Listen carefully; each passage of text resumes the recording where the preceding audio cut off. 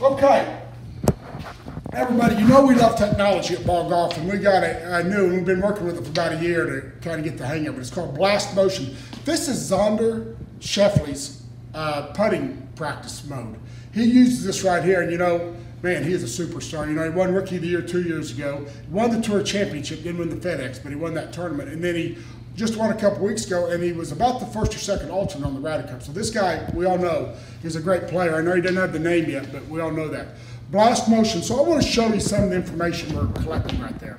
The upper left-hand number is the most important one. That's the .60. That's how long it took for me to make my backswing on that stroke right there. And the .30 is the amount of time it took me to make my downstroke. Okay, and it also gives tempo and loft change and lie change and face rotation backward, face rotation on the downswing. It gives us all that information so we can quantify what's going on with your stroke. Now I know that sounds confusing, but I want to make something clear. The upper left-hand number is the most important. What we want, what the tour players have on a constant basis, is that 6.0 to 3.0. So you'd give that stroke right there an A+ on the tempo. It was 6.0 to 3.0.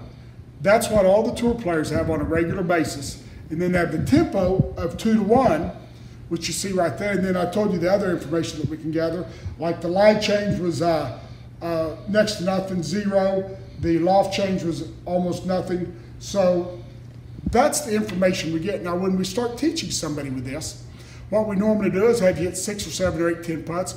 We gather that information and we look at the average of what's going on. So while it's complicated, the upper left-hand corner, when we get that around 0.60, that's when things start going good. You start making more putts, you have great speed control, and you hit a lot of good putts. So while there's a lot of numbers on here, and we use all the numbers, the most important one are those top 2. And that's what we work on when we're trying to get you going. Now we use it for fitting too, and it helps us with the loft and the lie and things like that when we're doing the fittings. But it's really fun technology. It's called the Blast Motion. Xander Schauffele is using it right now. Several of the guys are using it. He's probably the biggest name that's using it. But it just helps you understand what's going on with your putting stroke. We love technology, but we love sharing it with you even more. So holler if we can help you with anything.